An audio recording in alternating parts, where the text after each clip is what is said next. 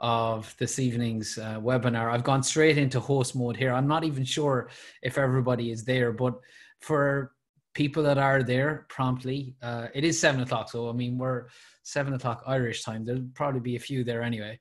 You're all very welcome to the IMRO Business of Music seminar on crowdfunding and how to manage a successful campaign in association with Fundit. I'm going to introduce you to the panel in 2 seconds, but just to say, from my own point of view, I'm here broadcasting remotely, obviously, at this time. We do loads. People that attend IMRO seminars will know me from those seminars. I host and MC most of the seminars. This is our first one to do remotely.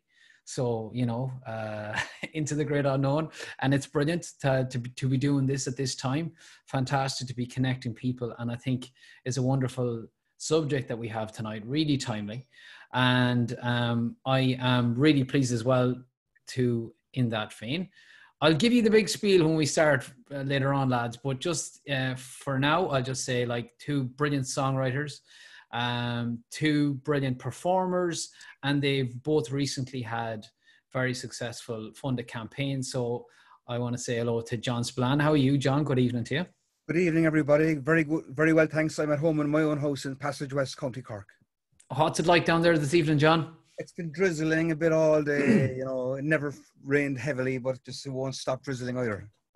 Right. Okay. Yeah. No. It's a bit soft day. Thank God. Oh, exactly. Well, look, it can't complain. No, it's a bit sort of changeable here in Dublin as well. But I'm glad to hear. I'm glad to hear that it's not too wet down in the real capital, John. Fair to say, is that we're still going with that? Are we? That's only not really. No, Dublin is the capital of Ireland. You know, we're not really trying to be the capital at all. Okay. And I also want to say hello to Luan Parle. Hi, how are you this evening, Luan? Hi, Paddy and everybody. I'm good, thank you. It's drizzly also in Kilkenny at the minute. Right. This is a very Irish conversation so far. Let's get straight into the weather. But I'm good, thank you. I'm delighted to be here, and really looking forward to this. Yeah, and I think people are kind of, as we speak now, are gathering on the webinar, and we'll very shortly, for anyone that's just joining, we'll be kicking off very shortly. We're going to kind of pay some respects to the ancient tradition of Irish time and say that we won't be starting sharp at 7 o'clock, but we will start shortly enough. And I'm very, very pleased as well to be joined by this evening the arts program manager at Fundit.ie. It's Michelle Reid. Michelle, thanks very much for putting all this together and bringing everyone together. It's great to have this conversation. How are you this evening? I'm good, thanks. I'm good. Delighted to be here.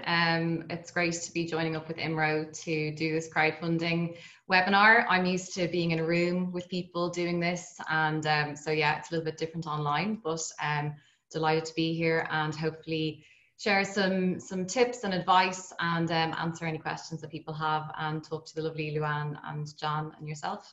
Yeah, absolutely. Well, Michelle, I should say, is a veteran of webinars. She's had she won yesterday, so she knows all about the etiquette, and she'll be sort of at any stage just saying, well, you know, this is potentially where we'll go next, or whatever needs to be done. We will be taking questions from the floor, and if you're just logging in now, you'll probably be able to see, I can see there's 36 participants, and there's a Q&A button at the bottom. So at any stage, if you want to register a question, just pop it in there. We're going to take questions in 2 tranches. We're going to take first question after about 15-20 minutes, and we'll take more questions at the end. The webinar is going to run for an hour in total, and from obviously with this kind of setup, we're looking to get as much practical information as possible to learn as much about effective and successful crowdfunding. And as I said, like, we're absolutely delighted to have the panel that we have here. Now, I will say to Michelle, what do you want to do? Michelle, will we kick off with what we have, or will we give people another few minutes to filter in? Yeah, I mean, I can give an introduction to Fundit if you like, and maybe that's a little bit of a blurb to get people off. I think it's podcast now. Okay. Well, what I'll do then is, that sounds good to me. I have a little bit of a blurb here for you, and I know, as I said earlier on, you're too modest to toot your own trumpet. So we'll say that we'll be coming to John and Luan in a moment's time, who have completed successful funded campaigns and are still ongoing. So let me just say that Michelle is the project manager of Funded.ie, an all-Ireland crowdfunding platform for creative projects, as well as driving the platform's strategy. She moderates, guides, and supports hundreds of project creators throughout their crowdfunding campaigns every year. So Michelle, I suppose, tell us about Funded. I'm imagining that you guys are very busy at this time. Yeah, well, so Funded's been around for 9 years. It actually started as a project of the last recession, so around 2008.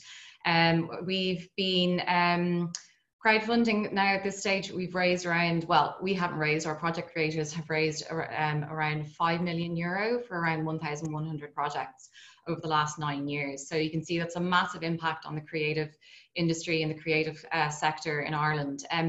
With regards to music specifically, so around over €1.3 million has been raised for music related projects on Funded since we've been running 9 years ago. So that kind of gives you an idea of kind of the impact that Funded has.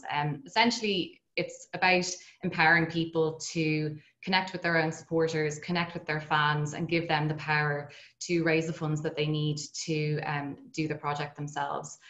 So we're here, we have a team of crowdfunding experts, also fundraising experts, to guide people through from the very beginning of their submission right through to the very end in terms of delivering their rewards and any kind of struggles they might have throughout the campaign. There's kind of different junctures where people kind of pick up the phone and say, I need your help. So we're here to support them through that. And are you getting many queries at the moment, or expressions of interest, or people just dipping their toe for the first time and asking the question, well, how does it work? Yeah, it's an interesting time. Obviously, it's very challenging for everyone, and specifically the arts and music, the music industry as well. We've had some successful projects online throughout COVID. Now, it wouldn't be the same volume as usual, because I think some people are maybe hesitant. I think the power of asking for help and asking for funds, for some people, they're more comfortable than others. For others, it can depend on the network that they have and who they're going to identify as potential funders. So it's a very sensitive time, but I think there's definitely potential. People are coming to us. We had a really successful project recently, Finian. He, I don't know if he's watching, he said he might join. He raised just over €5,000 for his vinyl album, and he was thinking about doing it before COVID, and he went ahead anyway. And he was successful, and he actually reached his target in, I think, 24 hours or 48 hours. There's a lot of goodwill out there at the moment. And that's great to hear. Well, okay, Michelle, we'll come back to you shortly, but I think it's time we got to Luan and John. So, Luan, I just wanted to give you a quick intro as well. Luan's, of course, an award-winning singer and songwriter, and she signed her first deal at just 12 years of age, before later signing with Sony Music and Elton John's management company, 21st Artists. She's written and recorded with some of the world's most successful songwriters and producers, including Grammy Award-winning Bill Bottrell. He worked with Sheryl Crow and Michael Jackson and Prince and many others. She's worked with Billy Steinberg, who's worked with Madonna and Roy Orbison and other luminaries like that. And of course, Luan released her fourth studio album recently, Never Say Goodbye, on the 7th of February earlier this year, which isn't that long ago, but in some ways, Luan, it probably feels like a lifetime ago, because the 7th of February, there's been quite a lot of water under the bridge since that. Yeah, what's it been like? Well, I was lucky because I had a little bit of a run just, beforehand, before we went into lockdown. So I feel thankful for that. And then it was really adjusting to try and do all my interviews at home on the phone and via Zoom, and like for making videos and stuff like that. That was, it was tricky, but it definitely pushes you outside of your comfort zone, and you get to do stuff that you never would have thought of. But it has been challenging. Yeah, definitely. So in terms then of your album, it's fair to say that you would have used Funded to raise money to fund the album. That's how it would have worked. Yeah. I had actually made the album, and I had made it over a 2-year period. So I had funded it myself, and I had got it to the stage where it was mixed and mastered. But I knew I couldn't go any further, and I needed to get funds and finances from somewhere. And I had thought over the years about crowdfunding, and it's something that it was in my head, that, you know, oh, I can't ask people for money, and that was purely in my head. And, you know, I wish that I had have done crowdfunding years ago. If I could give myself, me now, some advice to younger me, that would have been to use crowdfunding. Because, you know, I've been asked a lot during interviews, why wait 10 years before my last album was released in 2010? And the answer to that is, it was financially. I had come out of, as you said, 3 record deals, and a management contract with lawyers to pay, solicitors to pay. So I financed my independent album in 2010.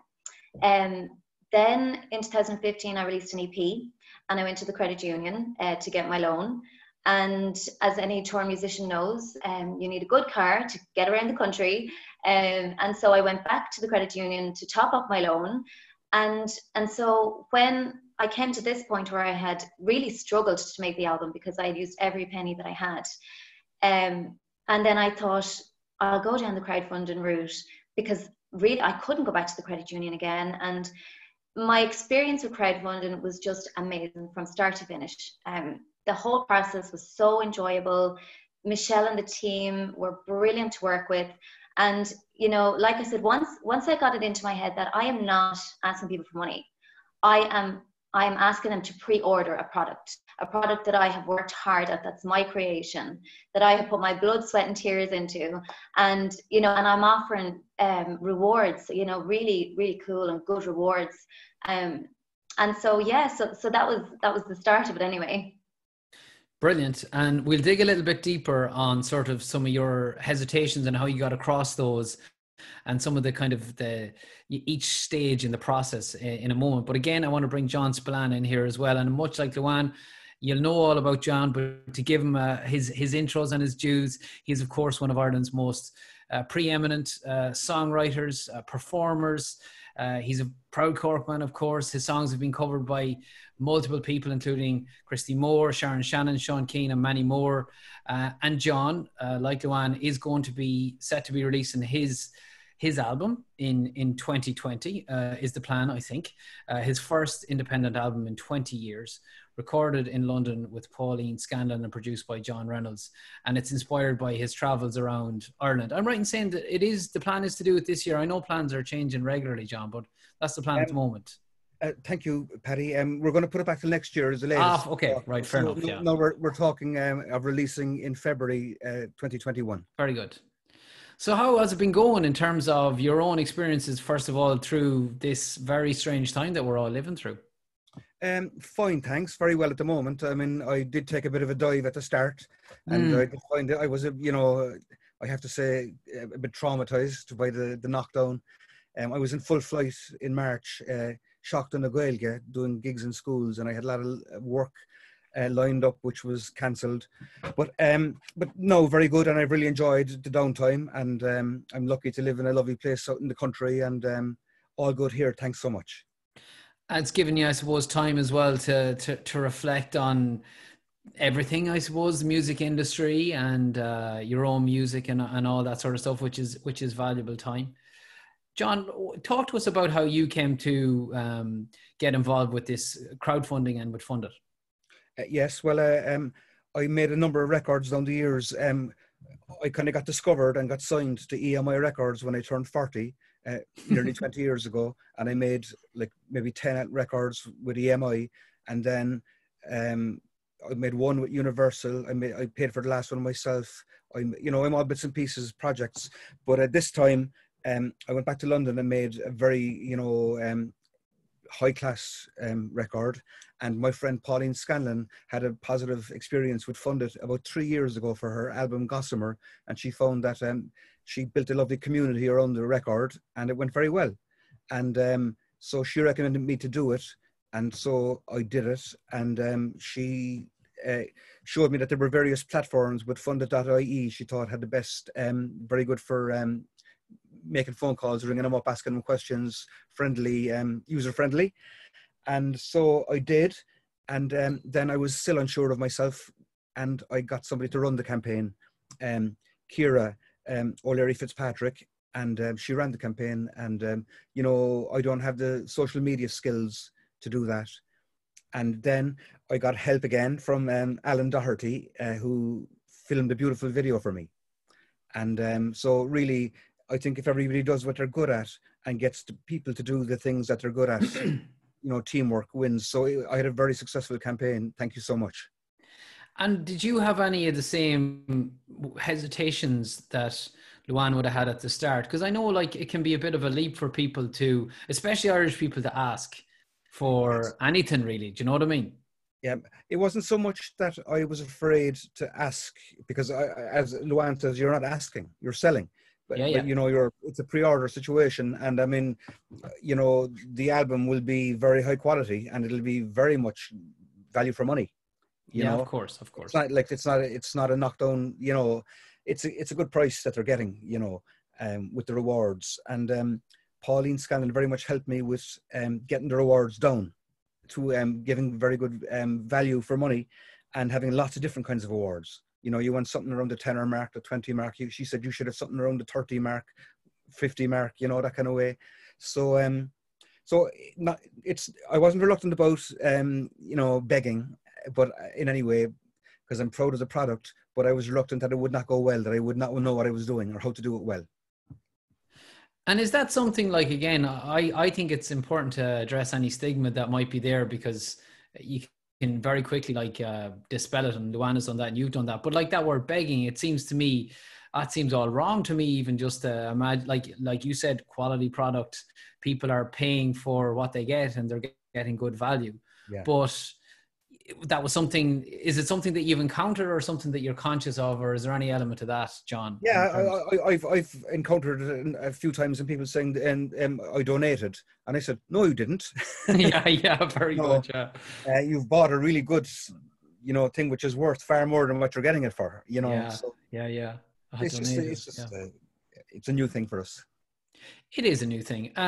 Michelle, I'll come back to you just in terms of that, like, and that sort of attitude, which is understandable too, because people, like John has said, are getting used to the idea and they're becoming accustomed to it. It's a form of patronage, really, isn't it, for artists, is that you support them and what they do, and you get in return, you get the art back. Yeah, absolutely. And that's the model that Funded is. There are other models out there. There's GoFundMe, there's Kickstarter, there are various different platforms. And I suppose we are a rewards-based platform. We're also all or nothing. So if you don't reach your target, you don't get anything. And there is a fixed duration for your campaign. So you choose, it's basically by 7 days, the maximum you can do is a 77-day campaign, which would be pretty long, I think, for anyone. But really, it's about setting your target, setting a duration, and then setting yourself the goal and going out and asking people. And I think what the guys were saying is just interesting, you know, in terms of, you know, having the confidence to sell the product. It could be an album, it could be something else. I suppose we're talking about music here, so it's the rewards are really, really important. And also it's kind of different people have different price points. So you might have a person who just wants the album, and you can put that in at a really, really attractive value. I'm not going to say, or price if you want to say that, but you can have kind of money can't buy things as well, that people will only ever be able to access through your funded project. They won't ever be able to get it in any other way, you know, if you're selling your album somewhere else. So it's kind of creating experiences or things that are kind of compelling for people to not only buy your album, but also kind of, as John was saying there, you know, create a community and create a kind of a buzz around the album and what you're doing and your work. Okay, I just want to remind again, everybody, we're available for questions at any stage. It's an open forum here. If you would like to ask a question, on the bottom, along the bottom, you'll see on the Zoom, you'll see Q&A. And all you need to do is click on that, excuse me, and submit your question. And we'll try to get through as many questions as possible as they come in. We'll probably take questions, if there are any, in 5 minutes. I know we're still just getting stuck in, and then we'll take the bulk of the questions at the end as well. So please do not be shy, because there's the opportunity to ask the questions, and obviously the two guys are very willing to answer, and Michelle as well. So let's talk about rewards then. Luan, talk to us about the rewards that you chose, the tiers, and why you chose them. Well, I think a good thing to do is to have a look at other people, you know, other artists who have had successful projects, and look at what they're offering. And then, you know, think to yourself, okay, if I'm funding somebody's album, what would I like? And what would I like as a reward? And I think, so make them as kind of interesting and as attractive as possible.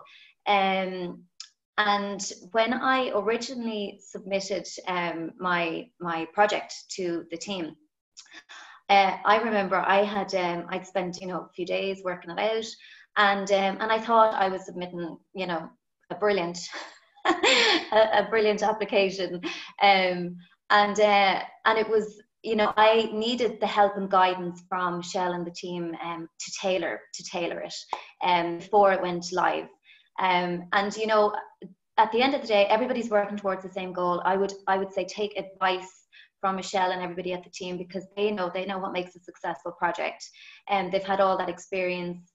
And so once I kind of realized all those little changes was hugely beneficial to me having a successful project, and one of those was the rewards. Now I can't remember now, but I'd love to actually see side by side my original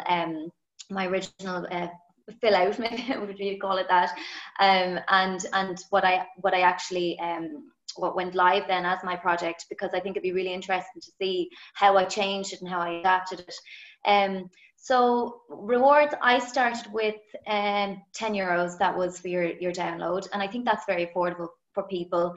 There's a lot of goodwill, and you know, like John was saying, it's not a donation.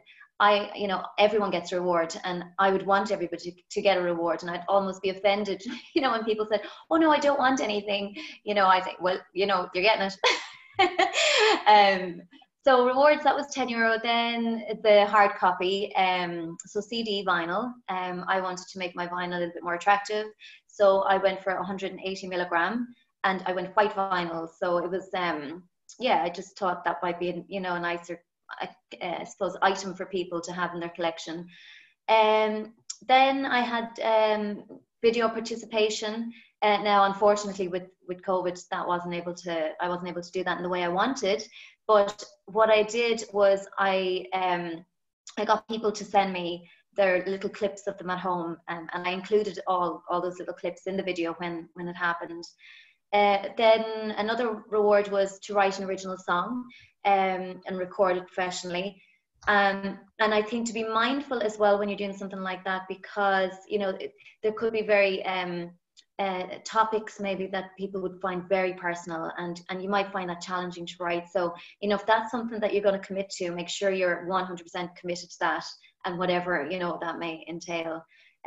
So yeah, I would say have a look at other people's projects, and think about what you want yourself, what you would want yourself, and also don't be afraid to reach out to other artists, you know, other artists who've been successful. Everybody's very accessible now, so drop them a message on Facebook or Twitter, and you know, you never know, they might answer, you know. So I think that's, you know, to reach out and ask questions, you know.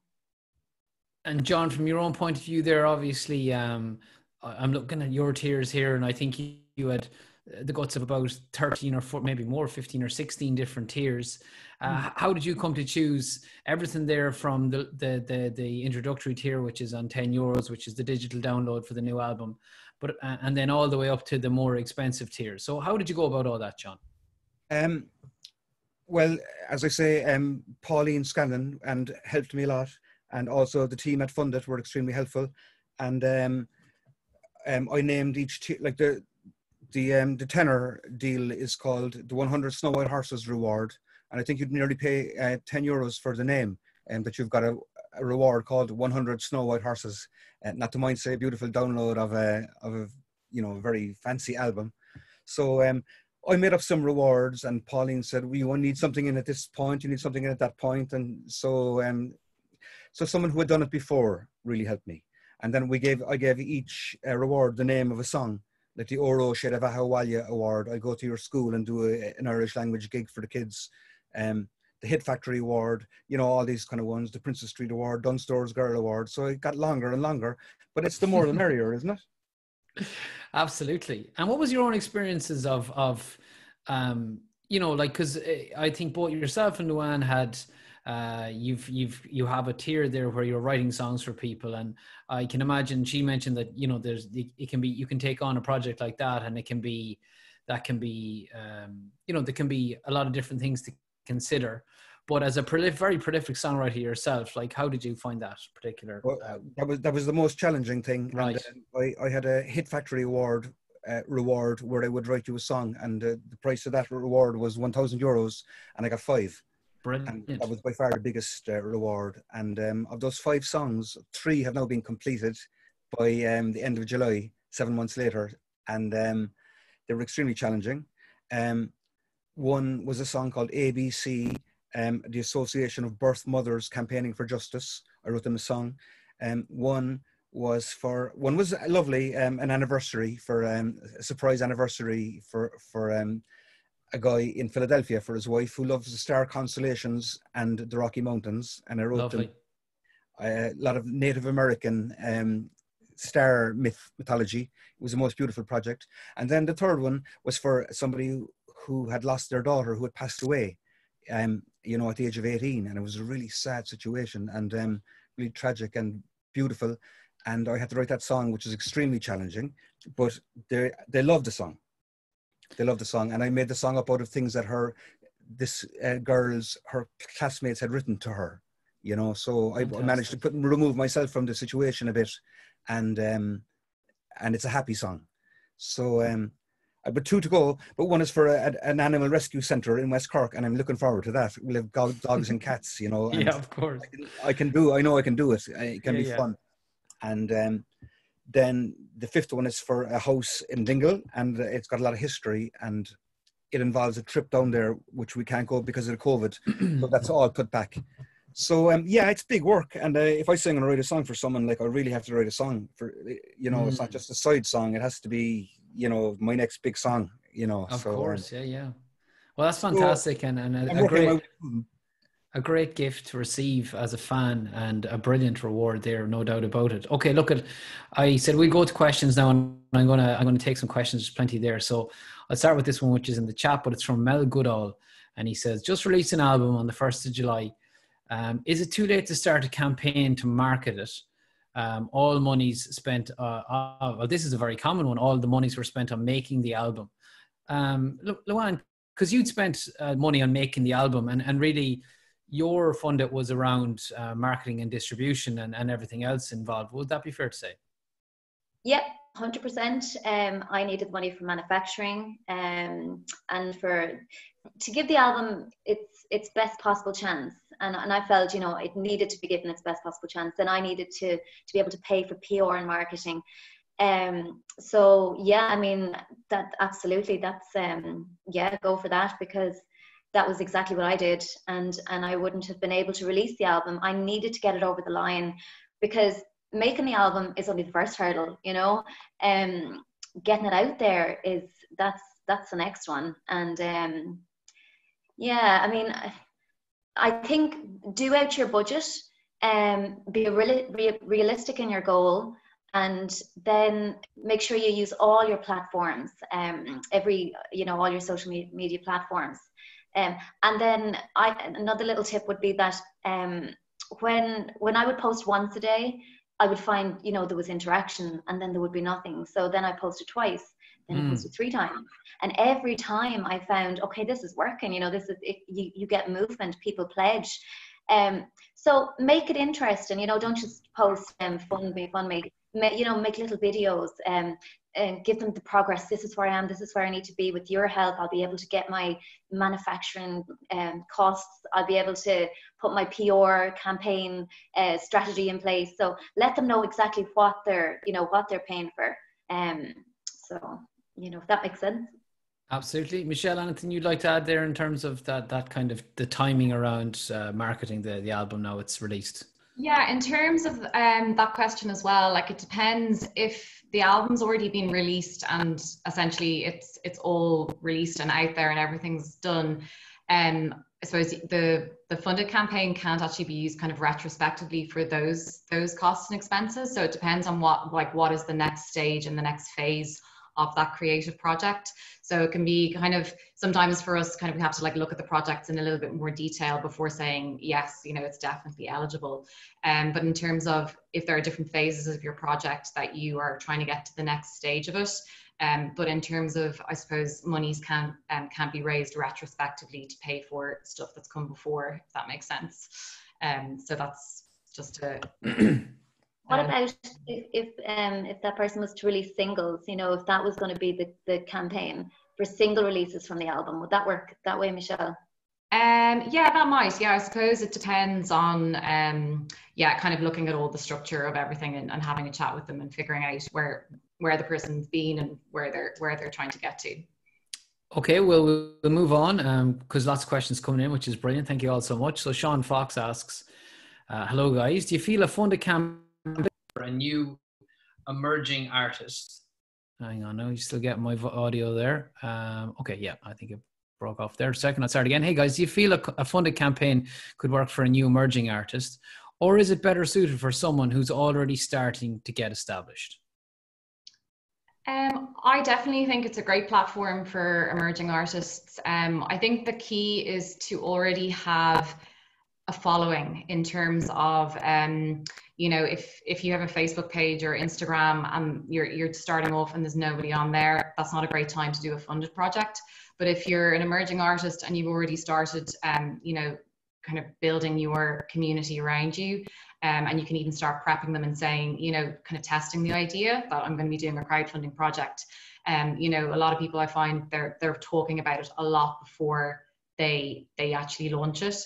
But it's definitely, we have a whole range of artists who would be using funded from every different art form, and it's not necessarily people who are established. You know, with years and years of experience, it can be, you know, people on either end of the spectrum. And as well, like, I suppose in terms of just to give a bit of context, like John raised over €27,000 and Luan raised around 7,000 to 7,300. So, you know, we're kind of talking about different scales of projects and different scales of targets as well. So whereas for one person, 2,500 might be what they need to get them, you know, to, let's say, an EP or something, whereas for someone else there's a massive project and, you know, there's lots of different expenses, so it can really depend, you know, on the individual as well. Michelle, I think this is probably for you as well, but Brew in Barica asks, how strict is the limit, and if you don't reach your target, why do you lose everything, or do you have to lose everything? So I think that's probably, there's another few questions, but I think that's probably one to answer straight up. So how strict is the limit? In terms of, I'm not sure about that part of the question. I think they're worried about having to go back and ask fans to spend, like, reinvest or invest more in the campaign if they're worried about not hitting their target, I presume. Yeah, so our model is all or nothing, and I suppose the philosophy around that is that if you budget for your project for a specific amount, let's say €6,000, if you only got €3,000, then the question is that project going to be of quality when people were investing for a €6,000 project? So that's really, it's just a model, and that's what we offer. And I suppose it really comes down to your budgeting, being realistic about your budgeting, and being as granular as possible about who's going to fund my project and how much might they fund. And that's a process of actually sitting down, whether it's a piece of paper or your Google sheet or an Excel spreadsheet or however you like to work, and getting as granular as possible to figure out how much money you think you can raise and what your budget is and where you can meet in the middle. And that's something that, you know, we can chat through, but essentially it's really about your own specific project. I think the second part of this question is a good jumping off point for the next topic of conversation, because Brew asks, how do I justify a campaign for a product when everybody seems to get music free digitally? And that is a fair question, because obviously the challenge is that ever since the music industry essentially allowed itself to be given away for free, there has been a huge challenge for artists in being able to find and source, reliable income streams. But I imagine from the pitch is all important. And again, Luan or John on this, like in terms of your own pitch and how you were talking to your fan base about it, at a time when so much is free and available on Spotify or wherever else, what was your approach in that? Well, after you, Luan. No, go ahead. Go ahead, John. We'll get to Luan afterwards. Yeah, 100%. Sorry, excuse me. I think it's a very interesting question, and I think that interestingly, this is a way to sell records. You know, I mean, we look for ways to get money back on the records that we make, and one of the ways is by making vinyl, which is popular now, or another way is to do live gigs and sell them at gigs. It's hard to get them into shops, but interestingly, the funded.ie campaign is a way of selling albums. So not only does it fund your you know what I'm saying? It's absolutely. It's a way to sell music. So it has to be seen in a positive light. Yeah, it's adding value back into the physical product, John, isn't it?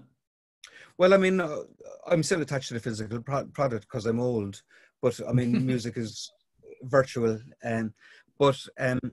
So how to get return from your music in this modern age of free music is to do a funded campaign. That's one of the ways. Yeah. Luan? Yeah, and I think your fan base will generally want to support you. You know, they won't be downloading it for free. And if they do, then they're going to go and see a show. They're going to go to a live gig, and maybe they'll buy some merch at that. So, unfortunately, that's the way the music industry is. And, all we can do is hope that music fans will continue to buy music. And that's how we survive. Lots of questions coming in. I'm going to stick with them because they're better than my questions. Roger Keller asks, and this is a good one because I think you'll both have a good kind of angle on this. How big should your fan base be to set up a successful crowdfunding campaign? How big is that consideration? Well, I think, that's where you have to pick a realistic goal. Do out your budget, put out all your figures of what you need, make sure you add in like your postage and packaging, so that you're covering all your costs. But, even if you have a small fan base, reach out to the small fan base. And like Michelle was saying, there's various different goals. So, I asked for 6,500. But I ended up getting close to 8,000, and I couldn't believe it. I was blown away by that. So just reach out, and I think prior to your campaign, maybe you could do a little bit of groundwork and make sure that you're on everything: Facebook, Twitter, Instagram, and maybe try and build your fan base as well beforehand. You could do a little bit of groundwork even while you're making the album. You could be doing that. And then pick your realistic goal target. What's your take on it, John? Could you ask me the question again, please? About the size of the fan base, John, and how big the fan base needs to be to. Yeah, I don't know how you measure a fan base. To me, it's a very ephemeral number. What the number of your fan base, But I would say that one of the things that a funded campaign will do as well is it will build your fan base, So, I don't think so much that you're waiting to get a big fan base, a certain number of a fan base before you do the funded. I think the funded will build it. And I think the funded, in my case, I think the funded video was hugely important because I think it sold a lot of people on my music for the first time that hadn't been sold on it before, So I think it's a very positive way of building a career. I'll keep going with the questions here, guys. Pat Ryan asks, Michelle, this might be one that you can possibly answer. He says it's more of an observation. And he says, hi, Luan and John. Pat Ryan here in Clare, up the banner. So it is very important. So is it very important to overachieve, as he says, if that's the correct expression? So for somebody, if they're being on the money, it could be tricky for someone for whatever reason that they don't follow through in the financial commitment. Okay, so I see what he's saying there. He's saying, do you build in a little bit of some kind of a buffer for maybe not everybody being able to deliver, pay what they've said they'll pay? Or how does it work, Michelle? Yeah, so you're always going to have a small number of credit cards that will be declined. So you have to factor in around maybe 5%, maybe up to 8%. That's just the nature of crowdfunding. Sometimes people will still honor those declined I was going to say donations, but those declined pledges. It may be a case, that they used their card, or they had a block on it for internet payments or something like that. So they can make that payment if it gets declined the first time. But sometimes people don't follow through. It can be disappointing. But that's something that we track, as part of, all of our tracking with payments and everything, that we would be tracking, like if there are, a significant number of failed payments, or, from one person or something like that. So but they pay up front, essentially. Yeah, exactly. Yeah. Yeah. It's not on delivery. It's up front when they agree to buy whatever tier they're buying into. Yeah, so when you pledge, your card isn't charged. It gets charged when it gets Gotcha. charged when the contract finishes. So things can happen your credit card within that time. Yeah, absolutely. Not So you're factoring in 8% there, or 5 to 8%, I think is what you said. Okay. Daniel Paquette asks, he says, and this is a valid question, and I'm sure it's something you've probably considered yourselves, lads. Do either of you feel like this model, and I guess other models like it, turns you into a business person rather than an artist? Luan, what do you think of that? Well, as somebody who signed her first record deal at 12, I realized very quickly why it's called the music industry and the music business. And, being an independent artist, you have to wear a lot of different hats. And sometimes it's very hard to juggle that. And there has been times in my life over my career that I have almost forgotten that, oh my God, yeah, I do this because I love to sing and I love to write and I love to perform, and I'm a musician. So it's to find that balance. And, you're 100% right with that question, but to be an independent artist, you have to take on a lot of roles. And what you get from that is being someone who has been signed, and I had everything done for me, and I didn't ask questions at times. If I could do all that again, I would ask questions, and I would be much more proactive in the decision making. Going down the funded route, you retain control of your product. So there's nobody telling you in the studio of what songs are going to be chosen, how to sing, what to wear when you're going out to promote it. So there's so many benefits to being, having that control. Also, I think it's important that you have people around you that you trust, that you can, that you're not making all these decisions for yourself, because you can get a little bit bogged down in it. And I would, my day would usually be, more, it's structured like some mornings, emails, and then I will factor time in to be creative. And sometimes that's difficult, and I have to get away from it all.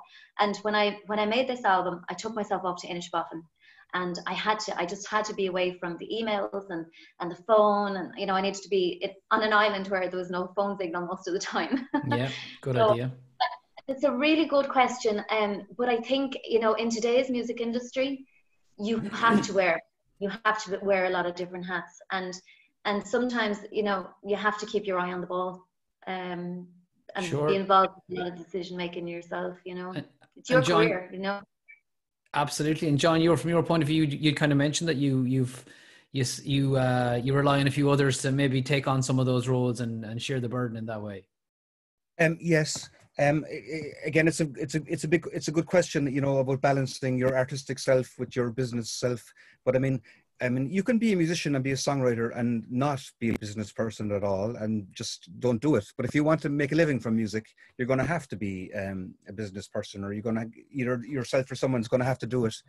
And I like teamwork myself. So, you know, I've got, in fact, the person who ran my funded campaign, Kira, did such an excellent job that she's now my manager. And we ran a successful funded campaign, and things are going well. So I believe in you know, teamwork as much as possible. And I know it's difficult to be an artist and then to be a business person. It's the other side of the brain or something. But you got to do it, or someone's got to do it. Absolutely. Okay, Niall Conroy, or Michelle, do you want to come in there? Sorry. Just say on that, working with Luan and John, we're two very different experiences from kind of moderation and support process as well. Because with Luan, she was doing everything herself. It was like really, really intense. I know she was like working like every single day. And then with John, it was talking to John, but also talking to Kira. And I think that, you know, there was someone else there as well. So it was much more collaborative and kind of different experience for us as well. So I think, you know, John said it earlier, like, do what you're good at. If you need support for your video, or you need support for, I think a lot of people, sometimes people are good at writing about other things, but maybe not about themselves. So finding somebody that can help you with, you know, the messaging of your campaign is a really key part of any crowdfunding project, just to have that messaging. So if you need support or an outside source for that, or the kind of the visual communication, whether it's your images, your video, seek support, you know, from other people. Okay, well, loads of questions coming in, which is brilliant, and I'm just going to stick with them because I'd love to answer as many as possible. Niall Conroy asks, it's about vinyl, lads. He's saying that, like, sometimes it's hard to look for money when you've content out there again for free. That's coming back time and again. So he's saying, like, with vinyl, it's a kind of a way to put something physical into somebody's hand. We'd love to have a real album in hand to offer. What's your thoughts on that, John?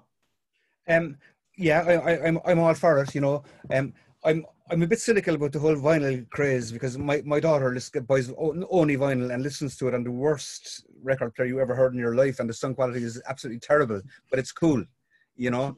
So I'm a bit of a cynic, but I would like to say that we've only had recording since 1888. It's a new thing.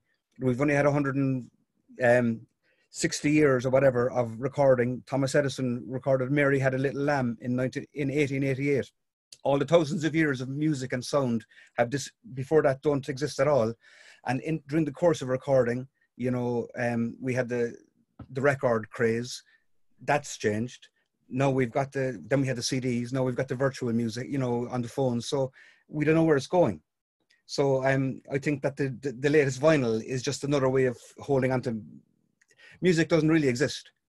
Yeah, you have to catch it in some kind of a net to transfer it from one, you know, place to another. And I think vinyl is just another fascinating wave. Sorry, I'm talking too much. Oh no, not at all, John. No, it's well, that sweep of history there is very interesting. Now, I actually read that recently or the other day that Google are developing a chip to actually implant the music directly into your I think it might be into your ear canal. So like a Black Mirror episode, it's very dystopian, but that could be the next thing. What about yourself, Luan, on that particular question?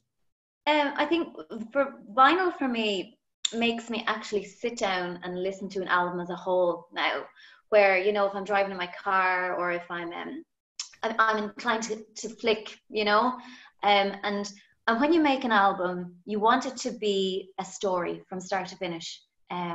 And, you know, you want the listener to actually listen to the whole thing as a whole and as a package. And for me, vinyl does that because it makes me sit down. I'm not going to, you know, pick up the needle and move it on. And yeah, just with regards to vinyl, for me now, that's what it does. Absolutely, and it's just another idea for a reward. It's going to work for some people, it won't work for others, you know. I presume. Yeah. Niall says he's the man who just asked the question. If you fund it, they will come. Thanks for the enthusiasm to just go for it Like, and set a target. Very inspiring. Tagline for us, maybe. Yeah. Okay, good stuff. I'm going to keep going. Camille O'Sullivan. Hi, Camille. Hope you're keeping well. She asks, great talk, everyone. Thanks a million. How much would be a good / typical amount of money to raise for an album? So that can be that could be a how long is a piece of string kind of a question. But Michelle, generally speaking, how do you advise? Yeah, it is that kind of question, but the average campaign unfunded at the moment is usually around 6,000 to 8,000 euro. So that's kind of the average amount that people are their target. But you know, and is it typically albums in that, Michelle, or is that all sorts of? Right, all of our all of our projects. All of your projects, yeah. I don't know what the average is for music. Actually, I don't have that to hand, but I would hazard a guess that it's probably somewhere around 7,000 euro. But then you have people like John who skew that up, you know, by getting a lovely big chunk of 26k. I think it really does depend on your budgeting and the size of the project that you want to do. But a lot of people, I think, we have another project online which is going for 11,000 euro at the moment. And Finian, who raised, he did his album, he had raised around 5,000 euro, and that was during COVID for his vinyl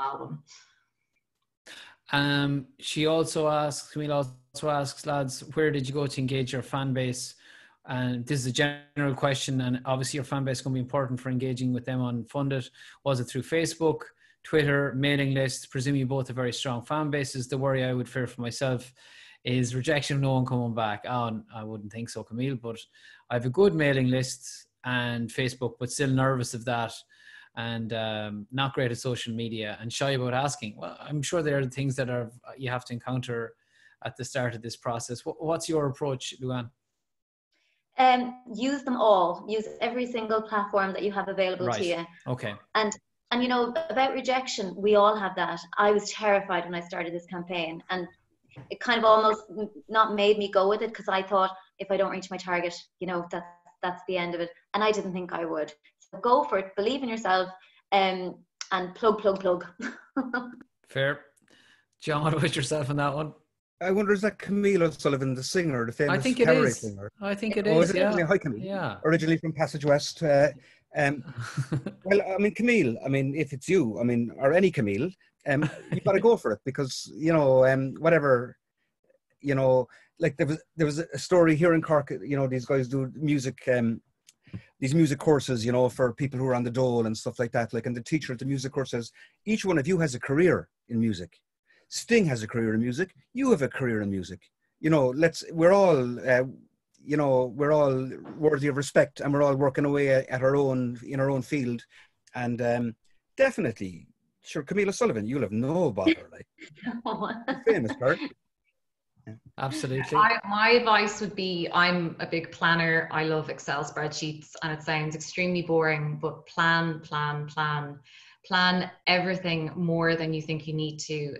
Thinking about your delivery of your rewards right until the very end of it, thinking about what types of rewards you could offer that might be just a bit unusual or unique. You might only have 1 or 2 of them that you'll offer, because you can limit the amount of rewards that you offer.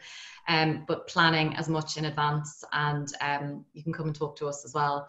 But we can really break down everything for you. The first submission that you submit to Fund It, it's not going to be perfect. You know, I think it's better to just submit it, get chatting with us.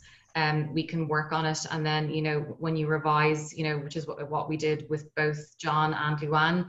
It wasn't perfect first time around, but it's that kind of planning and thinking phase that really kind of hones the project in, and then, you know, also just planning your messaging, having a really clear call to action for your funders, so they understand what you're doing, why you're doing it, and how much you need to get there. Okay, spot on. And Camille says, yep, it is. It's Camille from Passage West. So hi to Camille. Hi, Camille. And nice to have you along this evening. I should say as well, Camille did an interview with Joe last year on our my plugging time, and it's a brilliant interview, so do check it out. It's on YouTube, and it's lovely to see you back here again this evening, Camille. Now we'll move on, and guys, I'm going to try and pick up the pace because we still have loads of questions to answer. Fantastic interaction here. Just conscious of time, we've only a few minutes left. So Michaela McDonald asks, is there a better time of year to launch a campaign than others, and vice versa? Or time of year that isn't the best for crowdfunding, or does it matter? Jesus, I think COVID has turned everything on its head in that regard. But anyway, Michelle, what do you advise? Yeah, again, it's a tricky question. We would find if your project falls, like if your project is going to end in January, sometimes that part of the year can be a little bit quieter. But having said that, it's also a great time to promote and try and get people to pledge for kind of like a Christmas present. It can be like a delayed Christmas present or something like that. So I think it's better to look at it the other way around. What's the best time of year for you, and the actual plan that you have and where you're trying to get to, and mapping that out. And then especially as well, if you were touring, or if you have any other things lined up, just making sure that it's all kind of scheduled, into that kind of calendar. It really, I think as well, it's about how you're going to communicate to people as well. Sometimes the summer can be quieter because people are going on holidays, but not happening at the moment. So. Okay, and we'll keep going. Daniel Duncan asks, can you do a crowdfunding campaign to fund the actual production of an album before it's produced? Well, was that how it was for you, John? Like, is that how you would have operated your funded? He said the question is for the production of an album before it's produced. Before it's produced, so yeah. Pre-production we're talking about. So to fund the production, yeah. Yeah, of course. Yeah. Yeah, I would say yes. That was your experience, wasn't it? As such, you would have. The money I raised is for a lot of things. It's for a lot of musicians, and it's for an album, but it's also for artwork and marketing. It's for everything, really. The video as well. Yeah, absolutely. Yeah, I think that's the point as well. Like John's whole package, like his budget was very large in terms of what he was raising his funds for. But some people will just do a very specific part. It might just be for mastering and production, or there's specific chunks of it. So it can depend which part of the expenses that you're trying to fund as well. And you're talking to people and telling them where you're putting the money and explaining to them where the money goes and that kind of thing, Michelle. Isn't that the approach? Yeah, it's really important to be as transparent as possible with your funders as well. They want to know where the money's going, but they want to, there's goodwill there, and they want to see the finished product and support you in that. Okay, thank you for that. We'll just say thank you, Daniel. Bianca Fachel says, hi all, thanks for the webinar. What do you think about streamed live shows for funding campaigns, Michelle, and rewards adaptable to these current times? That's a good question. Yeah, like that you're setting up rewards that can be very much executed remotely. Yeah, I mean, everyone's kind of pivoting now online in terms of offering rewards. A lot of the time people are offering house concerts, tickets to concerts, tickets to gigs and things like that. I suppose if there's, I suppose there has to be some sort of exclusivity, because I suppose if you're going to do some type of live streaming concert that anyone can access, if somebody's funded your project, I suppose where's the special feature that they're getting? So I suppose you probably need to consider if you're doing a live stream for your funders specifically, how are you just how does that differentiate from something that might be public to all of your fans? Okay, flying through them now. Enda Riley asks, was press/radio a large factor in spreading the word? Okay. Or was it mainly through email lists and social media? I think you guys have kind of answered that and said it was out, just blasting it out every which way you can in terms of your social platforms and mailing lists and everything else. I guess if you can get press coverage for it and radio coverage, and you can mention it in press appearances and that, it's a good one. But you mightn't get a press appearance, I think it's fair to say, just based on your funded. You probably need something else to talk about as well. Would that be fair to say? Maybe local radio might be. I don't think you would. Yep. Yeah, if you popped into your local radio station and got your local community behind you, but in general, no, I wouldn't have any national radio or anything like that. I don't know what John's experience was. Yes, I think that like gimmicks go a long way, and tricky ways of advertising. That's what advertising is all about. And I was lucky enough to say I had my hit factory reward, and some journalists picked up on it, and they put a piece in the Examiner. Brilliant. Saying John Spillane will write you a song for €1,000, and like the Examiner. It's a good headline. Yeah, you know. So yeah, it's a good headline. I had a very good. Well, I had an excellent photograph by Eddie Hennessy. And right. a very good journalist in Ellie Byrne. So right. I think that was quite catchy, and that went around. And the 5 pledges that I got probably came from that piece of journalism. Yeah, and I would say in that, like the hook, if you're pitching into press or media, the hook can't just be that you're crowdfunding for your project. Like that's old news at this stage. There has to be the story. What is the other story? Or like John was saying, you know, there was a something kind of novelty factor there. Okay, and just final question then, and we'll have final thoughts then. We're all wrapped up, but it's has previous campaigns given you a feel for what's the most successful time limit in the past? So, Michelle, this is for you. Have shorter, well-planned campaigns proven to be more successful than a more drawn-out time limit that ends up risking that loss of momentum? Yeah, Brian Cook asked that. You said it right there, kind of the word momentum. Like I would say there's 2 sides to it. Number one, especially if you're doing it on your own, you have to think of your own motivation and your own kind of momentum for pushing a project. Like anecdotally, people would spend 2 to 3 hours a day working on their funded campaign while it's live. So I would usually recommend around 6 to 8 weeks would be kind of the average for a funded campaign. I personally think like 5 or 6 weeks works really, really well if you're really, really prepared before you go live. And it's enough time in terms of actually getting the message out. You'll get a peak in your funding, it'll start going down, and you'll probably start freaking out. And then, you know, you kind of sit down, have a think about things, and then it'll go back up at the end. So there is kind of a bit of a curve in terms of how your funding will come in as well.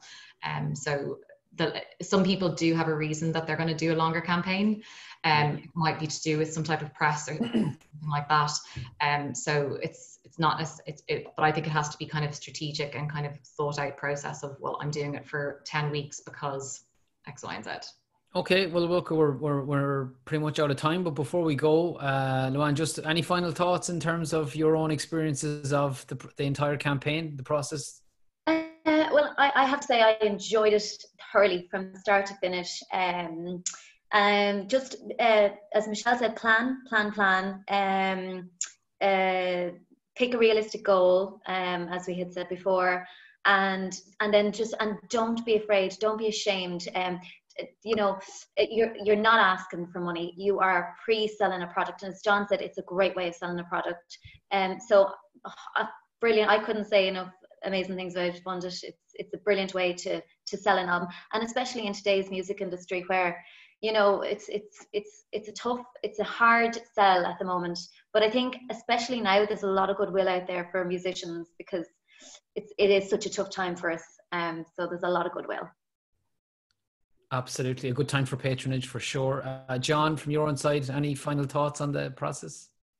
Yeah, I found it very positive, and I'd like to thank Funded.ie and thank everyone, and you know who helped me. Ciara O'Leary Fitzpatrick, Pauline Scanlon, Alan Doherty, Ellie Byrne, and everyone who helped me. And so I think it was very good. I think that you need to get people who are good at social media, who really understand it. You know, you know, some people know you do this on a Friday, you do this on a Monday morning. I wouldn't have those skills at all. So I think you need help to get somebody who's good at that. I think the video is very, very important as a final point. I think because the video is what draws people in. So I think you should don't do it yourself. You know, get someone to do it. And I think that it was very positive for me. And there's over 400 people and have pledged, and I've corresponded with all of them since then. And yeah, I thoroughly recommend it for anyone at any stage of their career, really. Good man. And before we go, Michelle, thank you as well to for putting it all together, and to IMRO, I should say as well. Thank you so much to Luan and to John. And just to say with the two lads, you can still, I'm right in saying you can still pledge to your pages at the moment to pre-order on the no, you can't. In my case, you can pre-order my album from my website. There you go. That's it. Yeah. That's what I was looking for. And you can order my album from the website. So go on, give us a plug on that, Luan. What's the website? It's luanparle.com. Easily done, and you can pre-order there, and or even not pre-order, you can order the album there. And John, johnspillane.ie, and you can pre-order the album, which pre-order will be next year. 100 Snow White Horses, most beautiful album. Yeah, and a beautiful title. And look, just encourage you to go and support two great Irish artists. An absolute pleasure talking to them both. And I'm seeing lots of people here saying thanks very much for a great evening. And I would echo that as well. Short and really informative. So it's a really good format as well. And I think it went off quite well. So I'm happy enough with that. And we'll say good night. I think Michelle's going to end this recording now. And have a nice weekend. Yeah, good luck, lads. Take it easy. Thanks so much. Don.